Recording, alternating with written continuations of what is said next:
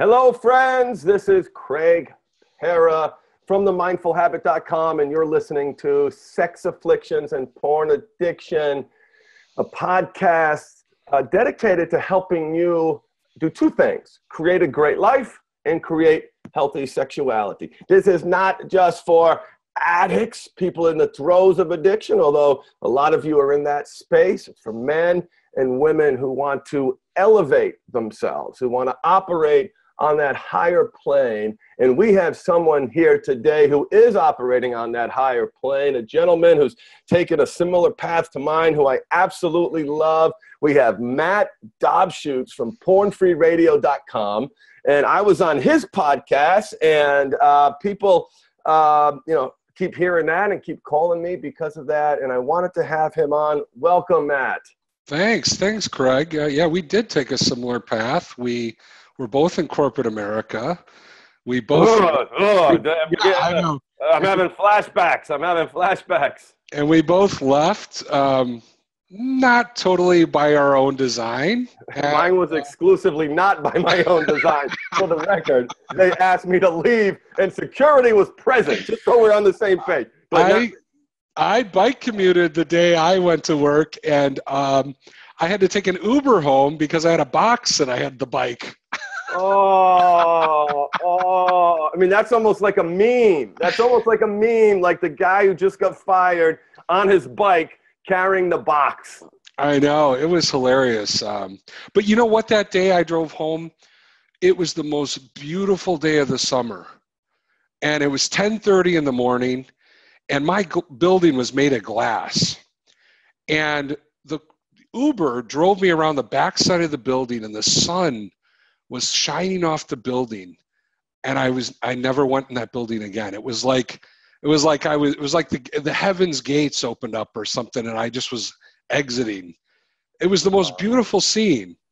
And I got home and I was alone and had to find an old Nokia candy bar phone because they took my smartphone when I left.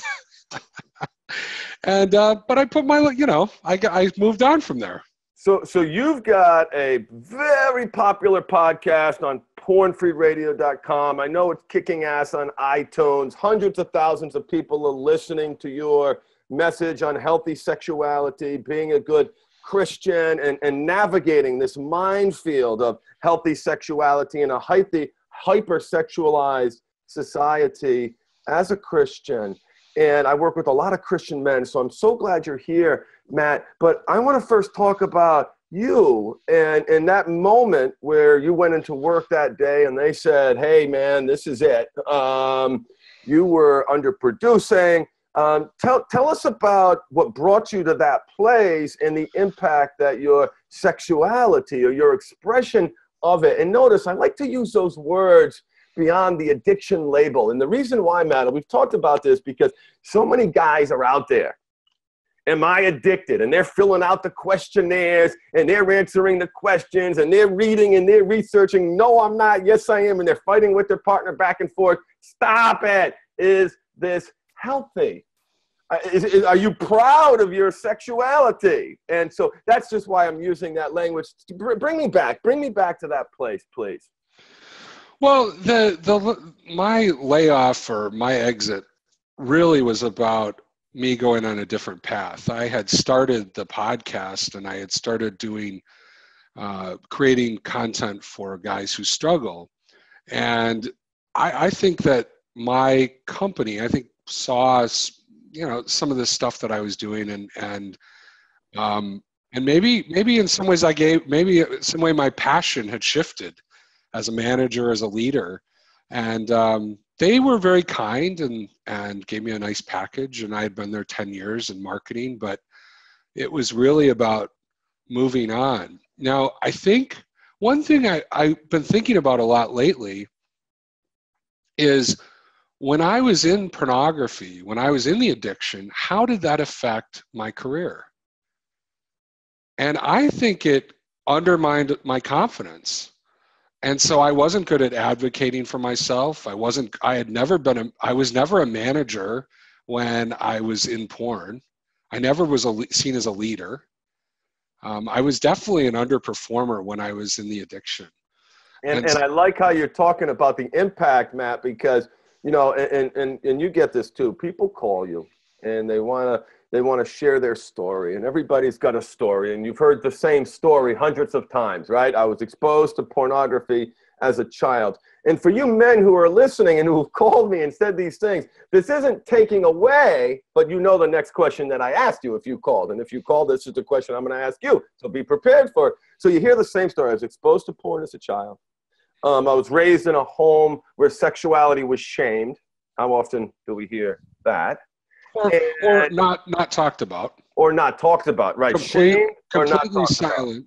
Completely silent. And I had to find my way, and I found my way that brought me down this dark path. And here I am now consumed. I self-identify as a porn addict. And then I asked the question, so what? They go, what do you mean, so what? I'm calling you. I've got a problem. I say, look at the data. Billions of people are watching porn. Their lives aren't crumbling. What's the impact? I want to know about the impact. And you just talked about the impact. Tell me a little bit more about when you were in that place. We'll start first. Tell me a little bit more about when you were in that place, that impact that you were just talking about, and then your experience in working with Christian men. So let's start with you first, please.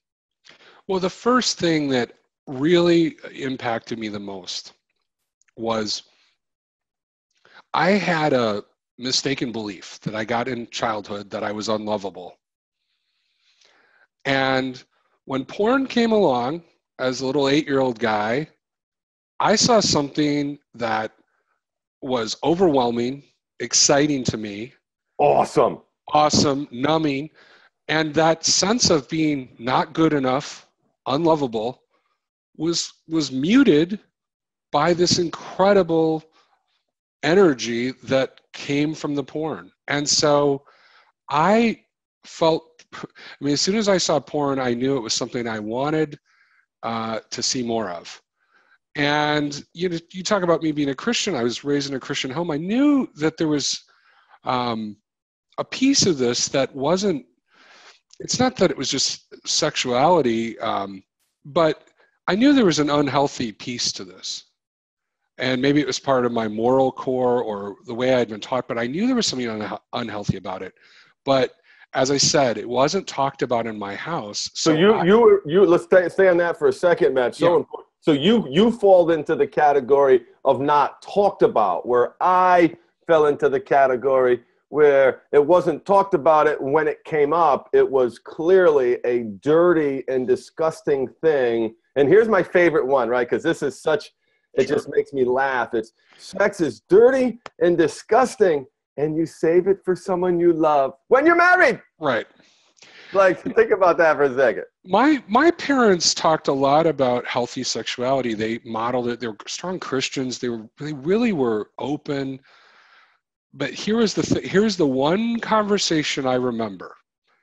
I'm at the dinner table, and my dad at the time worked with mechanics. He sold tools to mechanics, and so he was going to Harley Davidson dealerships and kind of these rough places. Yeah, that's a tough crowd. Pinups on the wall, that kind of stuff. Men. Right. So I don't know how it came up, but we talked about at the Harley Davidson dealership. They had some of these motorcycle magazines with topless women in it. And I think I had even maybe looked at one, and maybe my dad saw me. And so they were talking about it. And it was interesting. I was really interested. My dad was talking about it. And my mom turns to him and she said, "Well, you never would look at one of those magazines, would you?" Kind of shaming my dad. My dad is prone to be a little silent. He just got all quiet. So the only message I got as a young boy was, well, this must be the most shameful thing in the world to look at one of these magazines. And my dad's silent. So that was the last conversation I ever had about it until, believe it or not, about 25 years later, 30 years later, when I'm recording Pornfree Radio and my dad starts listening to it. And then he's like, "Hey, can we talk about some of the stuff you're talking about?" Like, not because he's struggling, but he never knew. I feel it in my heart. What a nice bonding time for you and your father. What was that conversation like? Well, here's the crazy thing. I just recorded episode 7, and it was called What My Dad Told Me About Pornography, and the answer was nothing. And so it kind of laid him out a little bit. But he told me he listened to that episode, and here's what he said, Craig. When I was listening to the episode, I started thinking about my dad. He goes, I wasn't even thinking that the dad in the story was me. I started thinking about, what did my dad tell me? How did my dad miss me? What information did I not get growing up? And so he realized he was just like me. He was like a boy wanting dad to speak into this area of his life. And he had the same gap that I had. So it actually was a very powerful connection when he finally listened to that episode. That is so, so beautiful. And I just want to pause for a commercial break right now. And I want to just say this. This is the commercial, brothers, fathers.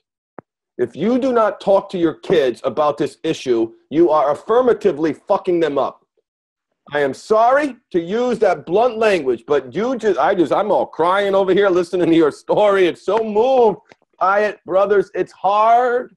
It's not a conversation you're prepared for. So in your life, when you've had to have conversations that you're not prepared for, what do? You prepare. You reach out to Matt. You go on my website. You research, how do I talk to my kids about this in a healthy way that isn't going to leave them 20 years down the road paying us to help them in having this conversation. Commercial break over. Thank you, Matt. What a story. What a story. It has been good. I mean, literally, in the last couple of years, there's been a lot more conversation about what happened to me, what the experience was. Definitely my dad said to me, I was in such a place of unknowing. I didn't know how to talk to you about stuff. I didn't know. He was a campus pastor when I was really young. And this is in the 70s. And a guy came to him and said he was struggling with porn. And my dad he kind of knew about magazines, but he didn't know that someone could be addicted, or he didn't know how to help him. And he said it wasn't until he heard my podcast that he realized, oh my gosh, Matt has the same thing that guy in 1975 had. And he realized he just didn't know. He didn't know he didn't know about it. And then he didn't know how to help me, even if he did know about it. So even when he found out about it when I was in recovery, he didn't know how to speak into it. So this curse that you bore for so many years and had such an impact, you've turned it into a blessing. You've turned it into a gift that you're sharing with other people. Tell me about that realization when you were at rock bottom and how you found yourself to this place here, touching so many people's lives. Well, I mean, I had a couple of rock bottom experiences.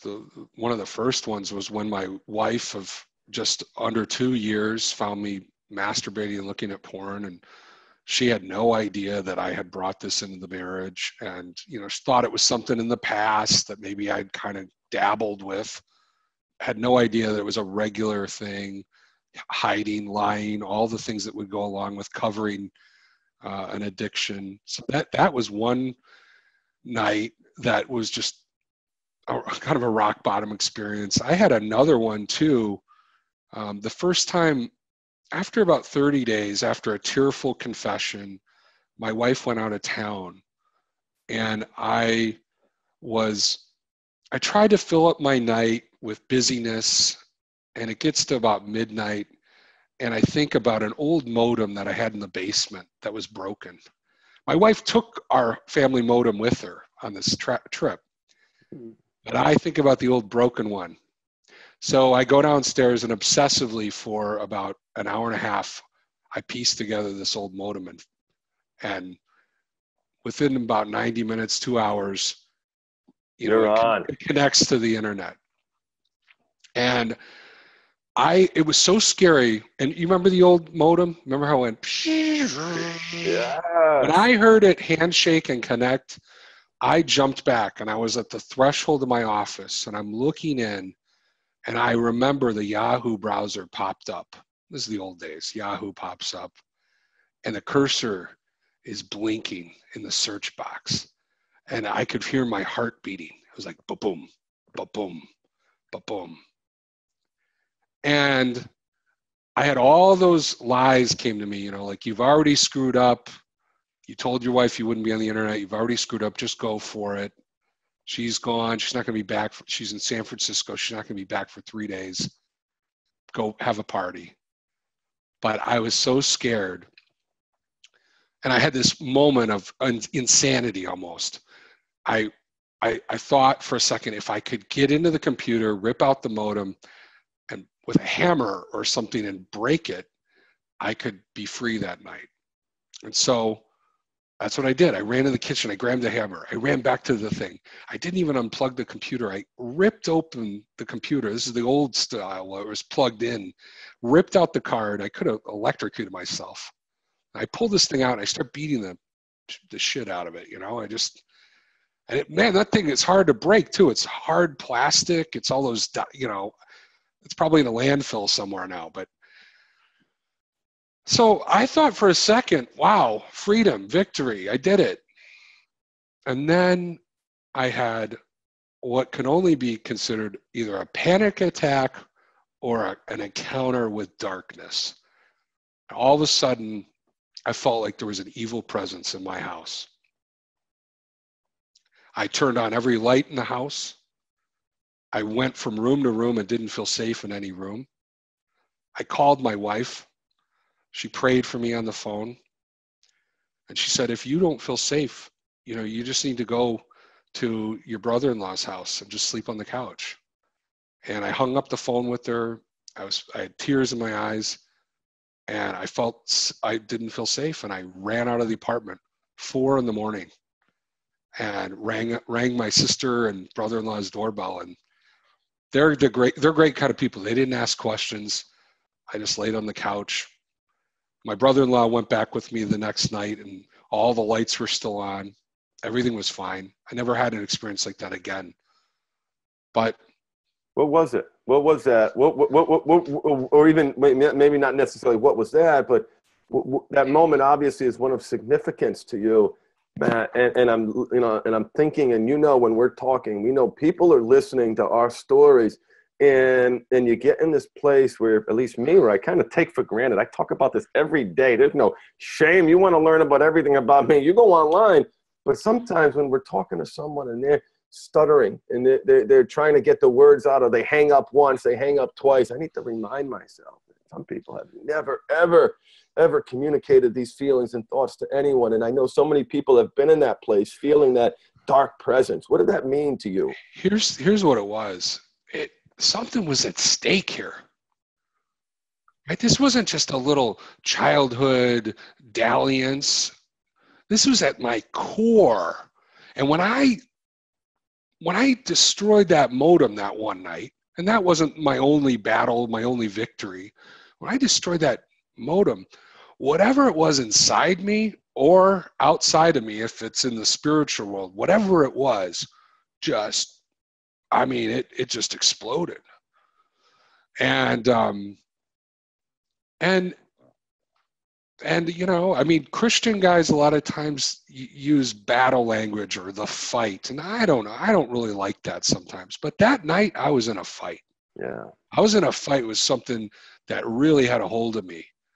And it was still early. It was 30 days in. I had just, 30 days before, I'd been crying to my wife and apologized and say, I'll never do this again. And there I am standing at the doorway thinking I'm going to do it. And then when I said no to it, it was like everything in me, everything in my apartment just kind of collapsed. And so that's when I got serious. I went to a recovery group right after that. I realized I couldn't do this on my own because I didn't know anybody like me at the time. I didn't know anybody who would rebuild a computer to get on the internet. What a story. You know, I didn't know. I remember me and my wife were very open. Yeah, I think you and your wife might have been like this too. But we told people in our church group, and the other guys all looked at me like, "What are you talking?" Like, even if I did do that, I wouldn't talk about it. Yeah. And so it's like I felt so alone, So I went to this recovery group, and it wasn't the greatest recovery group, but people were honest there, and the leader just had a lot of empathy, and it just started to click. Like, this is bigger than just a little. This is bigger than just a little fascination, a little something about porn. It's about feeling unlovable. It's about this core wound from childhood that I carried with me. It was about the silence that was in my family about this, and how my dad didn't speak into my life. You know, it was all those things together. I love what you said about your discomfort with the battle language. And while there are certainly points in our lives where there is a battle and we are fighting, and sometimes literally in my experience, there was times when I felt I was fighting for my life because I did try to kill myself at one of my lower moments. The long-term challenge in using that language, I found, is thou would start giving it too much power. The more you demonize and pedestalize and battle and fight and war, the more power this becomes. Tell me your discomfort with that language, because I think this is an important lesson for my brothers. Well, I know exactly why I'm discomfortable with it. Here's or uncomfortable with it. Here it is. I think a lot of porn use is tied to, we're trying to take care of ourselves. It's unhealthy self-care. We're trying to make ourselves feel better. We're trying to make ourselves not feel pain. We're trying to feel good enough. So here's my problem with the battle language. If it's the enemy, porn, the battle, then what about those needs? What about those real needs, those hurts, those wounds, those places where you need self-care? And you talk about me working with Christian guys. One of the main things I work with Christian guys to see, and I don't just work with Christian guys, but a lot of the guys I work with are Christian guys. I make them see that their needs are important, that they need good self-care. Because if you just demonize it, if you just make it the enemy, the big, the devil horns, pornography, blah. Yeah. Just make it that, then what does the guy think? When I feel sad, when I feel any uncomfortable feelings, well, those must be bad because they always lead me to porn. So I don't want to feel. Matt, I love you, Matt. I am so enthralled with your message there. And I want you people out there listening to know is that I am not a fan of, I think there are a number of flaws, particularly in the Christian community, for dealing with this problem. It's demonized, exactly the reason that Matt talked about. Matt is my number one guy, my number one referral source for people who call me and say, hey, I'm looking for a Christian approach, Craig. I like your style. I like your action-oriented, goal-centric habits, mindfulness. But and for those of you who've been listening, I'm a little cocky. Maybe somebody have accused me of that before. No. No, it's true. I think it was my wife, actually. I think it was my wife. But I need you to know that Matt is the bomb, the absolute bomb, because what he just said is freaking brilliant. You know, one of the questions I ask my guys, right? So people call me sometimes, Matt, and by the way, you are absolutely 100% correct. I want to make that crystal clear. And I agree with you wholeheartedly. I'm so glad you worded it that way. One of the curveball questions that I like to ask people is, I said, stop. I said, come on, oh, it's so bad. Tell me all the good parts. Tell me all the positive attributes of pornography. Or even their compulsive sexual behavior. You know, prostitutes, massage. What? Wait, whoa. What are you talking about, Craig? That's the most ridiculous question I've ever heard. How dare you? Sometimes there's a sense of umbrage. I said, tell me. And I said, well, you do it every day. Why do you do it? Well, it helps me escape. Sometimes I feel like I need to numb. Sometimes it feels like a warm security blanket when I'm having problems. Oh, so you're using it to deal with problems. Okay. Need touch. I need touch. You need I touch. have a need for touch. Connection. And then that list goes on. And so what starts with, like, are you crazy? That's the dumbest question ever. They come up with this list. And I say, well, there's your list of unmet needs, because all of your negative behavior is a function of your unmet needs. Get those needs met, and you're going to be just fine. And I just love what you said. It's so. And when the Christian guy goes into battle, he's battling with his needs. Right. And that's where I lose the metaphor right there. And I try to never say it. Every once in a while, you can't help but use it because it's just every man's battle. Everyone says it. Yeah. I when I catch myself doing it, I cringe. I know. And there's a place for it, like you said. Sometimes when you're in that place and motivating and fighting, but it's not fighting not to do something. If there's a fight in me, it's to live a great life. It's to be the best version of myself. So when did you decide to say, I'm putting all my eggs in this basket? Because that is a very, very scary time when you say to yourself, you know what? And I remember it for me, Matt, when I stopped applying for jobs, because I got fired like you did 6 years ago, can't practice law in California. Nobody's calling me back. Couldn't even get a paralegal job when I was assistant general counsel for a $3 billion company. But I'm moving in this direction. I'm feeling a connection. I'm helping people in ways that I was working with George Collins at the time, and he'd send me guys that he was struggling with, and I'd be able to impact them. And I'm starting to feel this excitement, and this is my calling, and I'm sick and tired of keeping these secrets. I'm just going to tell everybody, because I'm no more lies. I'm just going to start talking about it. And when I made that decision to stop applying for jobs, it was one of the scariest jumps that I've ever taken in my life. Do you have a moment like that? I was kind of thinking about doing this full time. And so I got this package, and I'm kind of strategizing with my wife, going to a couple friends in my life. And I sat down with this one guy. He's an entrepreneur, just a serial entrepreneur. And he super positive, and he asked me this question. He said, did they give you a package? And he kind of said it in a somber way. And I said, yeah. And he goes, so they're funding your startup. He's like, this is the opportunity. And I thought, so I told my wife, I came home and I said, let's do this. I mean, we got a nice runway here. Let's see if we can take off. And that's kind of how it started. What an amazing story. And it's funny. I was working with one of my early coaching clients. We're getting to the end. He worked with me like 3 months, and he did a great job. He really, had some movement. And the last session I met with him, he said, you know what? I'm glad you got fired. He goes, because there's no way you're going to be meeting with me at 4:00 in the afternoon to work with me for an hour a week. He goes, I needed help, and I'm glad you're there. And that's what he said. He goes, I'm glad you got fired. I'm glad they laid you off.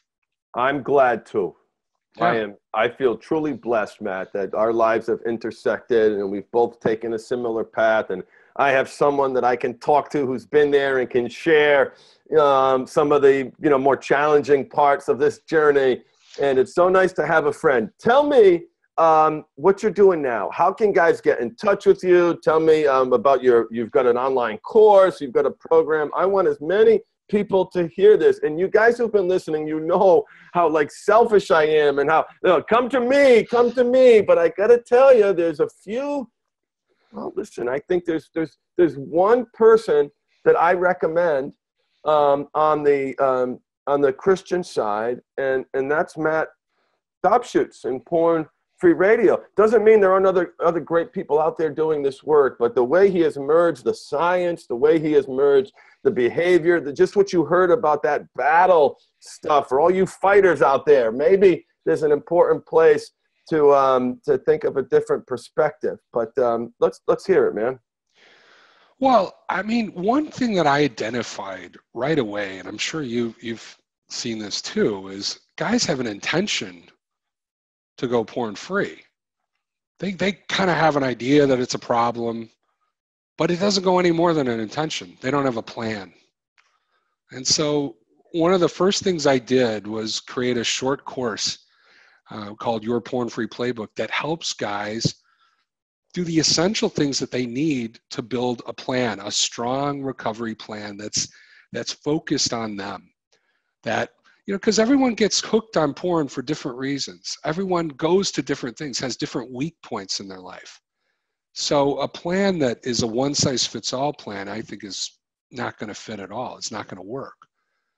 But if you go through this course, it's the same thing I do with my paid coaching clients. I go through and we identify, why are they leaving porn? What's the selfish reason that they have? Not because of their wife, not because of their job, not because of their religion, but what do they get out of being porn free? What's the thing that's porn is robbing them of? Their confidence, their joy.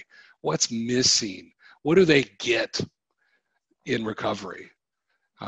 You know, I help them define a why. I help them define active commitments. I help them identify some of those triggers and obstacles, the mistaken beliefs like being unlovable. And then I walk them through how to connect with other people, that your plan is activated by people, not just a coach, not just your wife, but other men. And how do you build that network? And, you know, one of the most exciting things I've done this year, Craig, is I went from just doing one-on-one coaching to doing some group coaching. And the coolest thing to see is the relationships between the men. Oh, I know. Doesn't it feel so good? Because they look at us. I'm going to tell you a story. This is a funny little anecdote from the early days of AA. Early days of AA, they used to do intervention calls. You know, a couple of these guys in recovery, alcoholics, would go reach out to a guy who hadn't gotten sober yet. So one of these guys who had been sober for years, maybe 10 years, takes a guy who's been sober for 10 days. And they go to a drunk's house to kind of, you know, do an intervention. So the guy who's been sober 10 years says, well, I did this, I did that, I did this, and I'm 10 years sober and I haven't had a drink and blah, blah, blah. And then the guy who's 10 days sober tells his story. Well, you know, a week and a half ago, my wife caught me with this and I did this. And then I went to a meeting and, you know, I'm by the grace of God, I'm here 10 days sober. The drunk turns to the guy who's been 10 days sober and said, how did you do it? The guy who's been 10 years sober, he's like, that's so unrealistic for me to even think about right now. But this guy was drunk a week and a half ago. All right, that's my people. I can talk to him. I want to know what he has to say. So here's the thing. When a Craig Perra gets on the line with you, when a Matt Dobschuetz gets on the podcast, guys love what we're saying. They agree with us. They relate to us. They empathize with us. But when they connect with some other guys who are in the process, not quite so far down the road of sobriety, and, you know, there's just amazing things that happen. You know, when they see a guy get to 6 months, they're like, oh, 6 months, that's something I can shoot for. That's something I can wrap my head around. Dude, I'm coming up on 6 years next month. Woohoo! You know, and it was a bad business trip. If I wouldn't have had that business trip, it'd be like 8 or 9 years. That's too much for people to wrap their head around when they're not getting 3 days, when they're not getting a week. Right. So when you get guys together and they're all on the same page, they're speaking the same language, rowing in the same direction, boom, that's when the magic happens. The opposite of addiction is not sobriety, it is connection. And I'm with you. I love seeing the dynamic between my men on the group calls. Matt, how do people get in touch with you and where do they find you?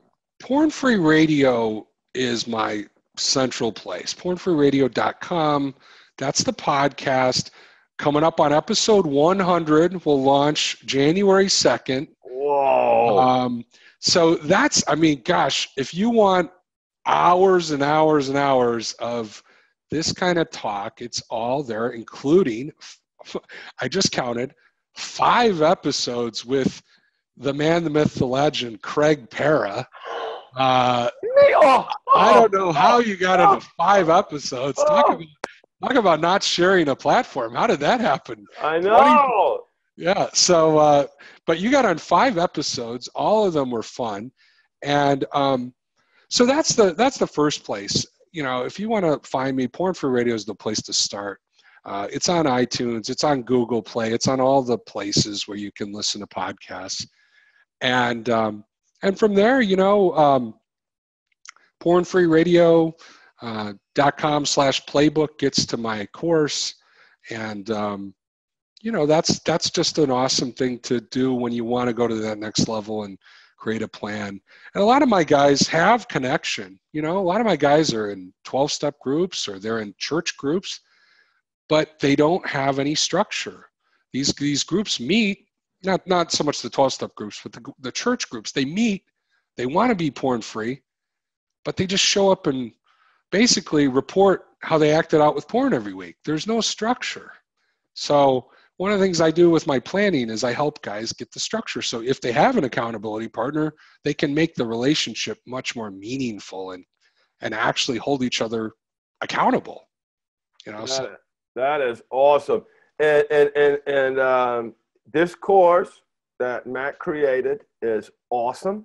It's awesome, from one course creator to another. I know it's helping people. I know it's changing their lives. What I'm going to do, folks, is on my website, themindfulhabit.com, I upload all the podcasts to a blog. And then beneath that, I have some notes. And then beneath that is the transcript. In those notes, I'm going to put some links to these resources so you can access them, so you have another option that's going to help you become the best person that you can be. Because I don't care if you've been done for 3 days, 3 months, 3 years. This isn't about not doing something. This is about you becoming the best version of yourself. The sex and porn is the symptom. It's a mask. It is a cover. It is a salve for your wound, which another place we're on precise agreement is that you are unlovable. There's a part of you that isn't good enough, and that simply is. I had a client about 2 months ago say almost the same thing. He said, Matt, this is the salve. I learned early on that this made me feel better, and so I just rubbed it on. That's what he learned growing up. Pain comes up, negative emotions, it's the salve. Numb, cope, and escape. Numb, cope, and escape. Well, we have got to even that. I want to have you on again, Matt. We're going to stay in touch, obviously. So, guys, Matt will be back soon. I'll keep you posted on that. But I just want to say to you, I see that tree behind you, and it's Christmas. Merry Christmas, Matt. Thank you so much for being part of my life. For being there for me when I needed to talk, and for doing what you do. Well, thank you, Craig. Love you. Love your guys. We're definitely, if it was a battle, we're brothers in the battle. We are brothers in the battle. That's for sure. That's for sure. Keep up the good fight, my friend. And thank you so much, everybody. I'll catch you next time. This is Craig Perra with Sex Afflictions and Porn Addictions. Check me out on iTunes, Google Play. Subscribe to this podcast and leave a review, too.